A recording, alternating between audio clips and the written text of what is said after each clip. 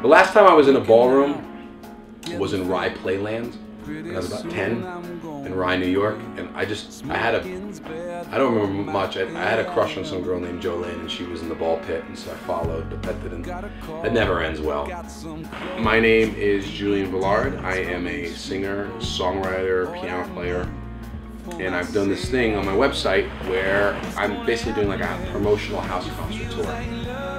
Because for years I've played in clubs and festivals and bars, and I've noticed this sort of trend. More and more I get people asking me to do concerts in their home. So instead of kind of just keeping it on the back burner and doing it every now and then, I decided, like, let's just go out and make that connection with people. And basically I was out in the middle of doing a house concert tour, and I posted on my Facebook December 19th, who is anybody available, and Chris at LivingSocial popped up, and he wanted to put on a show. We put something together. You take for granted, I think, a lot of times as a musician, okay, this is a club and this is the way it's supposed to go down, and people are conditioned in a certain way, but you put people in a different space, they react completely differently. So I was actually surprised that people were into it.